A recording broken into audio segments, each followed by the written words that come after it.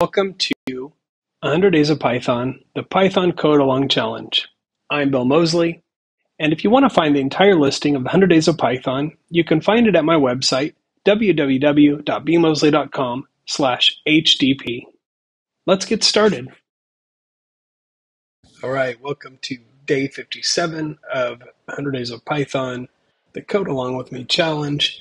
And today we're going to be building on what we did in day 56, which was the ePet project. And in day 55, we created an object-oriented structure for an ePet where we could have certain things happen. And we can take care of the pets and adopt a new pet and that sort of thing. In day 56, we expanded this to allow us to adopt more than one animal. But they're all just sort of a generic ePet class. So today we are going to take this a little bit further, and I'm going to start with that same code from 56. I'll close that file, and what we're going to do today is we are going to start out by expanding on this generic ePet class, and we're actually going to build classes that are dependent classes or child classes of this parent class. So they'll inherit all of these things, the initialization, all of these methods, all of these properties will be inherited by the child class. But we're going to begin to differentiate and provide multiple different types of pets. So the way this works is I'm going to declare a new class, and this new class is going to be, let's just say, ePuppy. And that ePuppy class is going to be based on ePet. So this is how it looks. And of course, the first thing we want to do is the initialization class. And you can see that the ePet class requires this strn class, which comes out as the name. And so we need to keep that in mind. But we are going to define the initialization class, or the initialization method. And we are going to require the name again. And I don't think I'm going to require any additional parameters. But the first thing we need to do is we need to say super. And we're going to call the initialization class of the super. And we're going to pass that the strn when we initialize that. So when we initialize the ePuppy class, we are going to get the strn argument, and then we are going to take that and we're going to pass that straight to the super class, which is this pet class. So we're going to initialize the super class explicitly and pass it that piece of information. Int hunger and int boredom will be created. So it's going to call all of this. So this ePuppy will inherit all of these things. Now, one thing that might be interesting is for each animal to have a slightly different play pet. So if I play with a puppy, maybe I'll say something like, so I say def play pet, and I'm going to say, instead of I just played with the pet, is you had a game of fetch with, okay, so we need to make that an F string, game of fetch with self.strname. And so now it's a puppy, so we're playing fetch, and self.intBoredom. Let's have the boredom improved by 4 when we play fetch with a puppy. So that's overriding this. And that's something called polymorphism. So inheritance is when we have all of these things in the parent class, the methods and properties, and they're inherited by the the child class.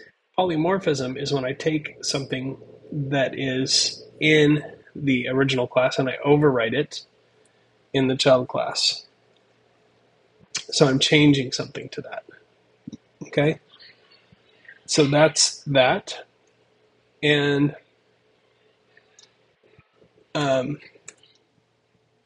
for now, I think I'm just going to leave it that way. And for class E fish, which is our other type of pet, we'll base that on the ePet as well. And we need to define the initialization class. In fact, we can just copy this from the previous one because that's going to be the same. So I'll just copy and paste. Don't type things when you can copy and paste them. And maybe this time, instead of altering payplet, maybe I'll override feedpet. So I will say def feed pet. Okay, and a self is the only argument there, and I'm going to say print, and that's going to be an F string, and we'll say you sprinkle some food into and self dot name tank, and then self dot int hunger. Let's give it a +4 just to mix it up a little bit. So now we have an E puppy and an E fish. And so if I want to adopt a new pet, the procedure looks a little bit different, right? So I want to choose what to name my pet, but I also need to choose what kind of pet so I know what kind of object to append. So I'm going to say str. Actually, let's start out with a little print here. Triple quote allows me to do this. Types of pets. One is going to be a puppy. Two is going to be a fish. And I'm going to say str type equals input type the number of the type of pet you want to adopt. And then I'm going to have the name. And then, of course, if str type equals 1, then we're going to append an ePuppy. And if str type equals 2, then lipets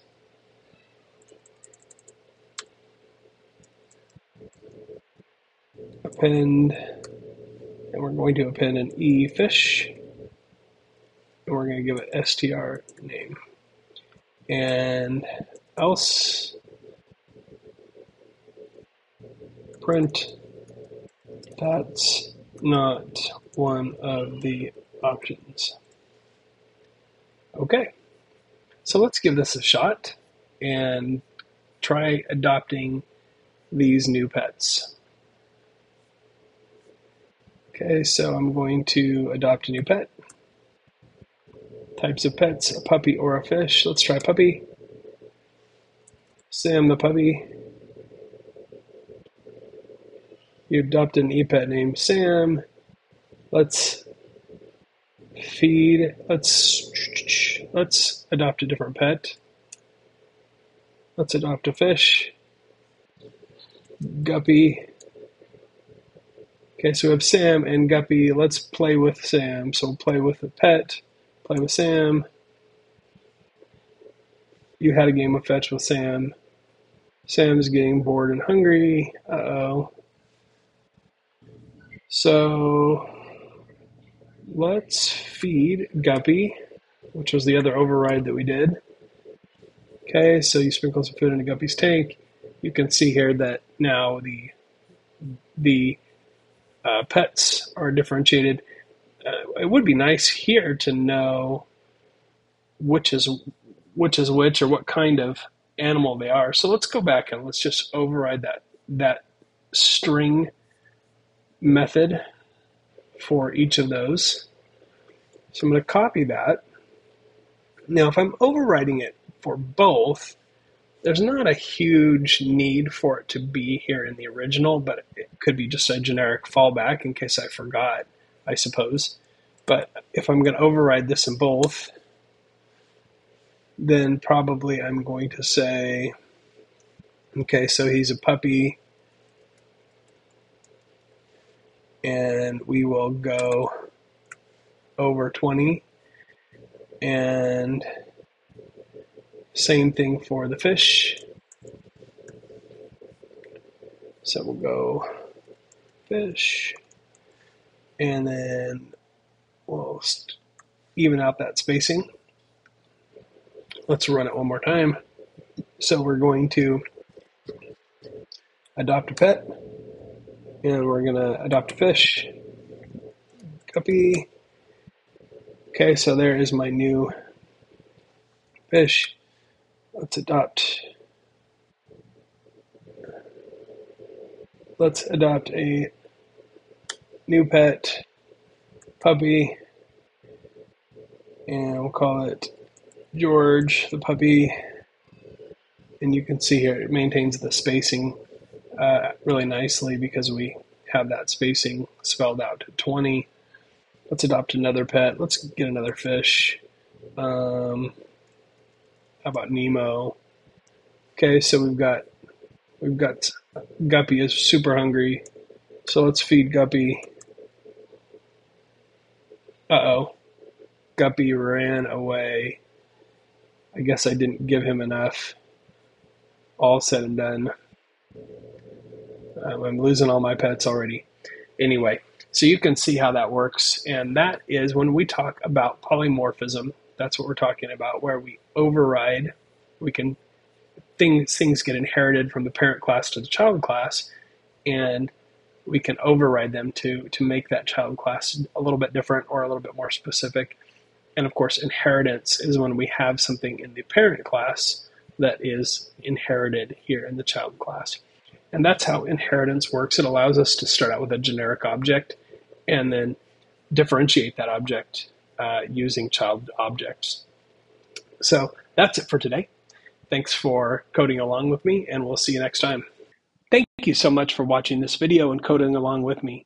Once again, if you want to access the entire listing of 100 Days of Python, you can do it at my website, www.bmosley.com/HDP. You can also access my book, Introduction to Python Programming for Absolute Beginners, at my website, www.bmosley.com/book. Thanks again, and we'll see you around.